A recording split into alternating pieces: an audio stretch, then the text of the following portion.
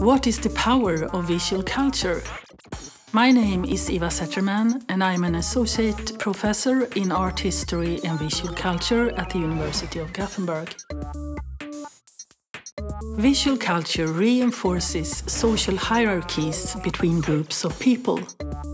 Hierarchies are sustained by visual representations in public spaces, mainstream media and cultural institutions.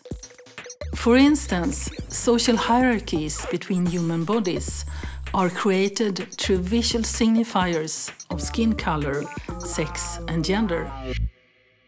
Notions of norms and stereotypes are thus maintained through visual representations.